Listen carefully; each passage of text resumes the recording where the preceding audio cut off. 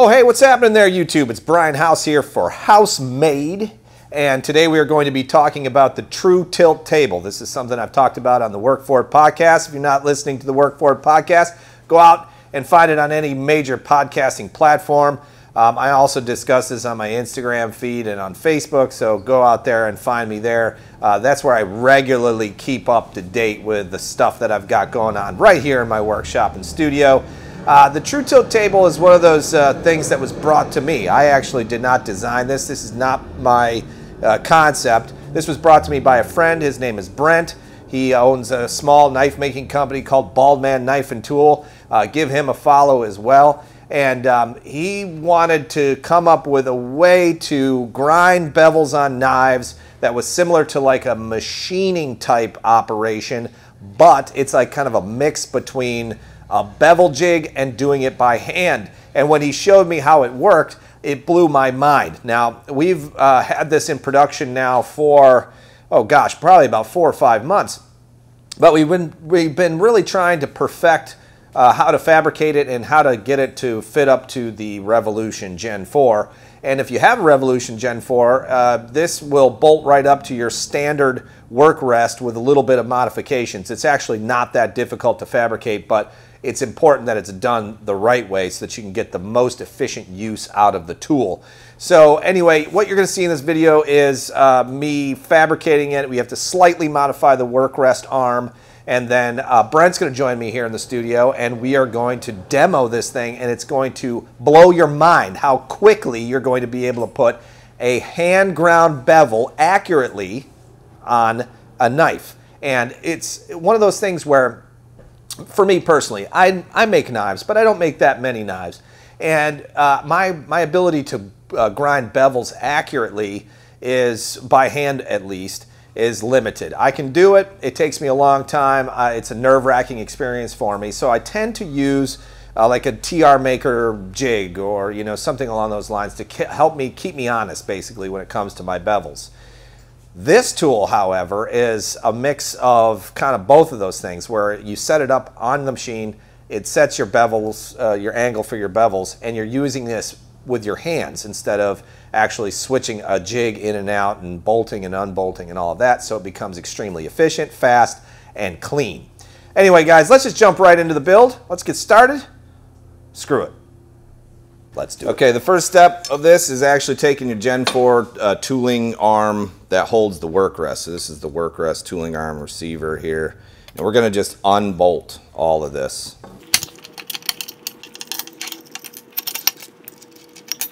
Feels like ages ago that I etched this on here. That's the this is one of the first prototype knobs that I created back when we were working on Gen 4. All right, so now that we've got this this tooling arm all kind of just on its own, we really just need to take and cut a 45 right along this, basically the bottom of this corner, a 45-degree angle up. We just need to get rid of this this metal that's right here.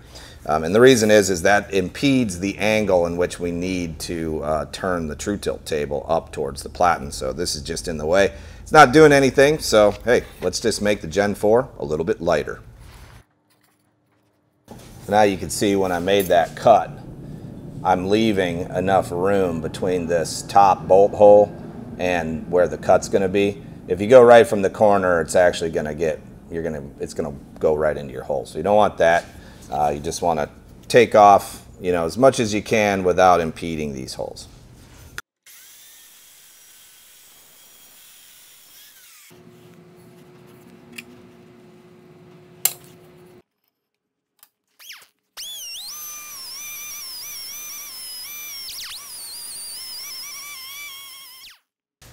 This is just a simple die grinder made by Jet, and then by these little pads to hold on these like hook and loop sanding discs.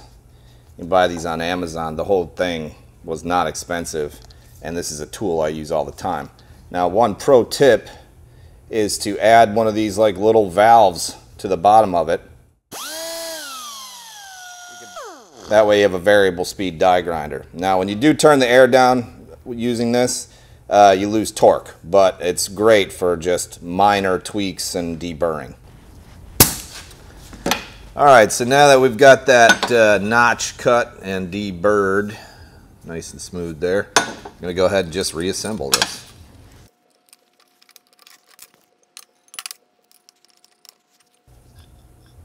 So now we have all that clearance.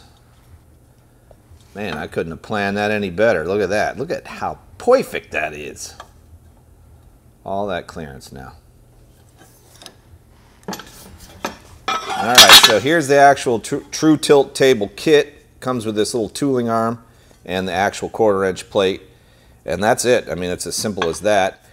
We did go ahead and laser etch into the bottom of each one these nice little marks back here. This is a QR code you can scan, and it'll take you to a page that'll help you with the instructions component of this.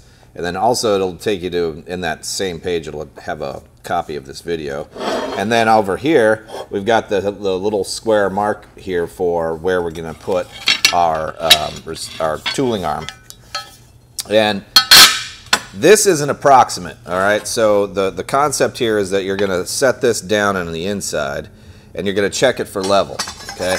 Just take a square, just make sure that everything looks fairly level, all right? And it's not super important because every revolution grinder, or I mean, you could probably bolt this up to just about any 2x72 at this point, but you would want to modify where this guy goes.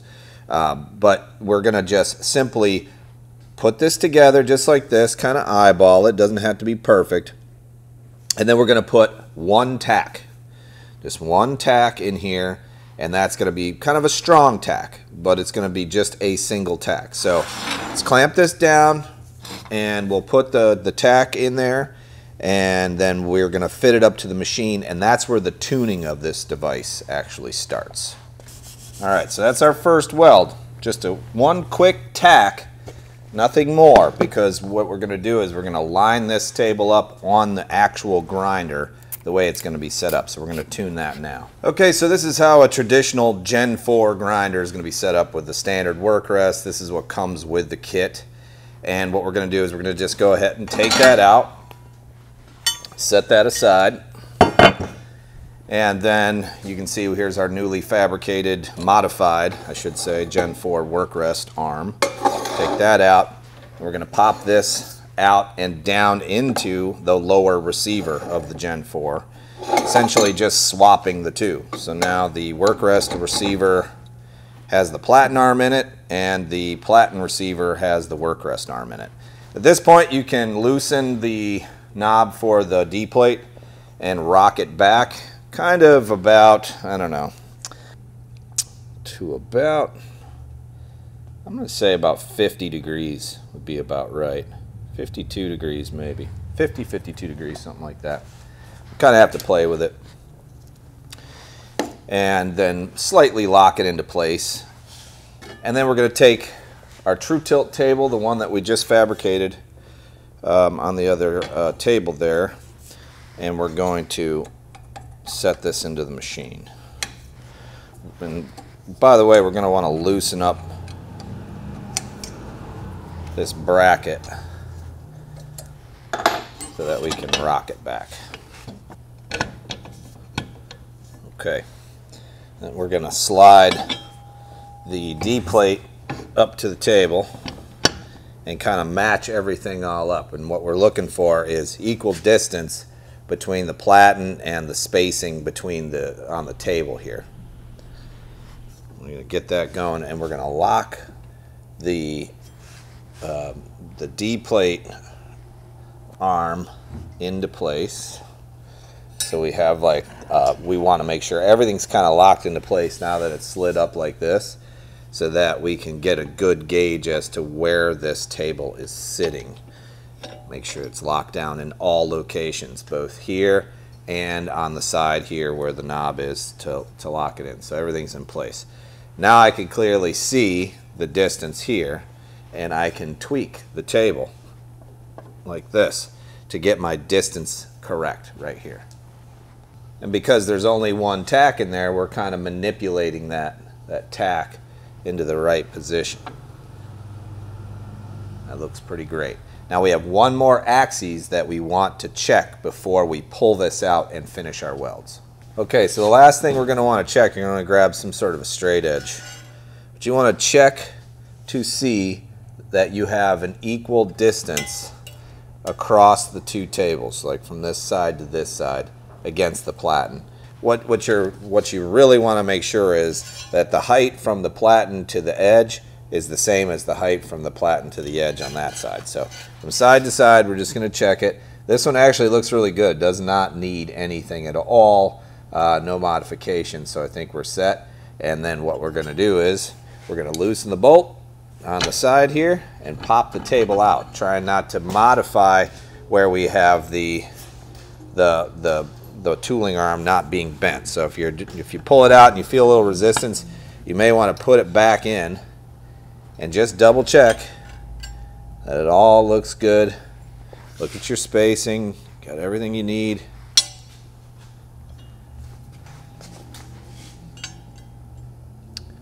Yep, looks good. Let's loosen it up and go finish our welds. Okay, so we're back at the fab table now, and what we're going to do is, instead of putting welds on the outside of this, I'm actually going to put them down on the inside. Now, if you're TIGging this, obviously you may not have that choice, but with a MIG welder or a stick welder, you can get down in there and give it these just these nice little tacks down inside of here.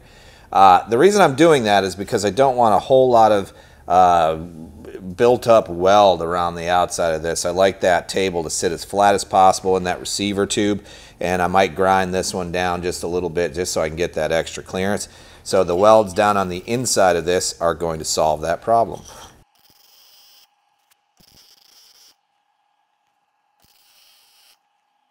A little hard to see, but they're down in there. Just in one in each corner, enough to hold it. That's good. Let's go test fit it up again.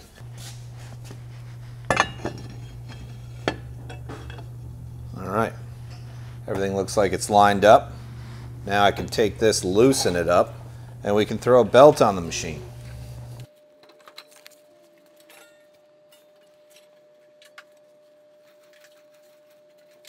How awesome is that? The next step is we're going to bring in Brent from Bald Man Knife and Tool, and he's going to do a demo for us on how to use the table. Yo, what's up? I'm Brent from Bald Man Knife and Tool. I am here to talk to you about the True Tilt attachment. Today we're going to grind out and show you how I grind my signature blade. So this is the thicker clipper. This is a 2.5 inch blade, 1/4 inch thick stock. I've already marked where my edge needs to be, so I have a good guide there. Because I do these, I know my angle that I want for my bevels, which on these 1/4 inch thick, I go with a 10.5 degree bevel, and that gets me where I want to be. All right, so let's take a minute and we'll talk about why I set my bevel angle at 10.5 degrees. On these thicker clippers, being a 1/4 inch thick steel, I needed to go with an aggressive angle, so I went with a 10.5 degree angle. Now the same blade shape that I use with an 1/8 inch thick steel, I go to about a 7, somewhere between a 6 and a 7 degree, depending on how high I want that bevel to go up. Now, depending on what blade you're going to be grinding, how long it is, how tall it is, and what the thickness of the steel is what's going to determine what you set your work rest angle at. So you're going to have to play with the first couple blades to figure out where you want that set at. We will put a link in the description with my suggested angles for the blades that I grind and those thicknesses to give you an idea, and then you can grab a blade and you can start playing with your angle that you want on yours. So first thing we're going to do is we are going to zero out our angle gauge to our platen. Once that angle gauge is zeroed out, we can now move over to the work rest. And I'm going to set this at 10.5 degrees.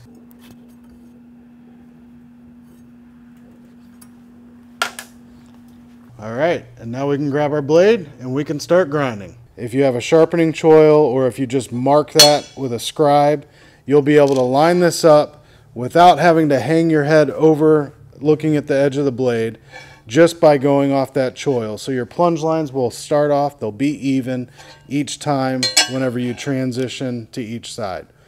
The second thing is I'm going to be holding all my pressure against the handle side of the blade, and I'm just going to be supporting the blade with my hand on this. Not paying attention, not to push pressure. Once I start grinding these bevels, if you're putting too much pressure on the blade side, you're going to dig in and get uneven grinds. I've found it really helpful not to necessarily hold your head over and be looking at this scribe line, but to be standing back, looking straight on at the blade and looking at the sparks. That'll give you an idea of what part of the blade you're actually hitting the belt with, and that will help with even, consistent grinds on both sides. We're going to fire it up in the forward running direction for the belt at about 50% speed. Let's get grinding.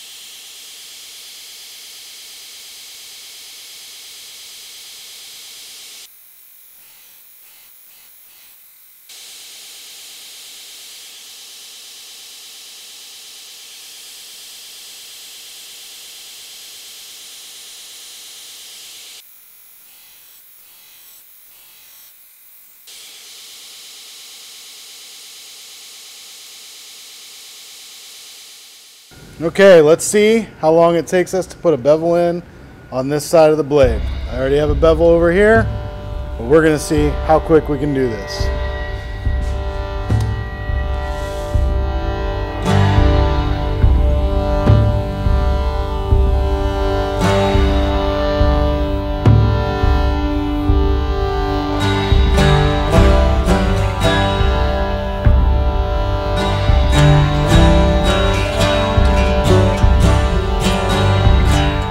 So this is the grind that I just finished there that you saw in a couple minutes.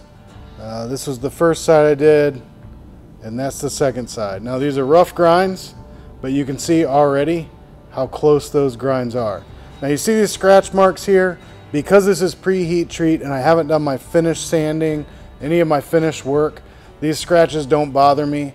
But when you get around to doing your finish work post heat treat, what I've found is really a big help in keeping those scratches down is get some electrical tape. I use a 2-inch wide electrical tape, and I run it right up to this bevel because you're putting all your pressure against the handle. You don't need to run that tape all the way up in here, but you can run that tape up as far as you want, but that really helps.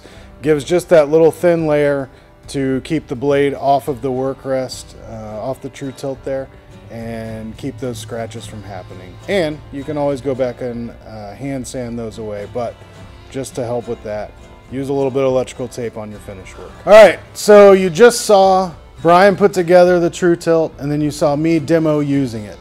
The beautiful thing about the true tilt is you get a quick, consistent bevel grind each time. You also get feedback every time you're grinding. You get to feel the heat from the blade post heat treat, so you're not overheating that blade while you're grinding like you would typically. It's hard to get a feedback on the temperature of a blade when you're using a bevel grinding jig. They're great, but that's what I found is I don't like that. I don't get the feedback of pushing into that blade and feeling how hard I'm pushing, and I also don't get the temperature feedback. So if you like this true tilt, if you want to speed up your grinding and make it quick and consistent, then you need to go to housemade.us and grab yourself a true tilt work rest. So thanks, Brent, for hanging out in the workshop and studio. Really appreciate you coming by and doing that demo. Make sure you go check out Brent on Instagram, Bald Man Knife and Tool. Not really sure why they call him that. And go to his website, baldmanknifeandtool.com. A couple caveats about the True Tilt table. One thing that you're really going to want to pay attention to is you notice those sparks when you're using the flat platen, they kind of shoot down and towards the user. That is something you're going to want to avert by using a really nice leather apron. I've been asked all about my leather apron ever since I upgraded to this one. My co-host, Ben Butler, on the Work For It podcast, actually makes these. You can go to his website, butlerbuilt.us, and you can get yourself a custom handmade leather apron. He does really amazing work, and I really truly appreciate the apron, Ben. Thank you so much.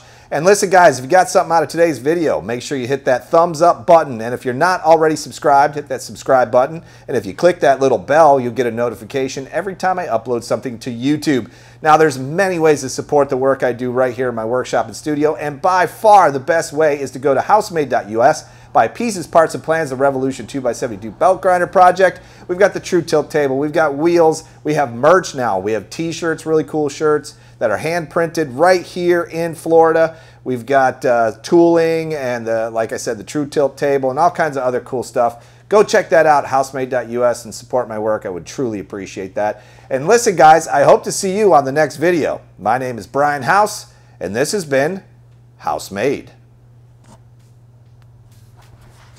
Better? Worse? Better? And if you like this video, comment down below, like and subscribe to this channel, and maybe you can see more of me instead of Brian.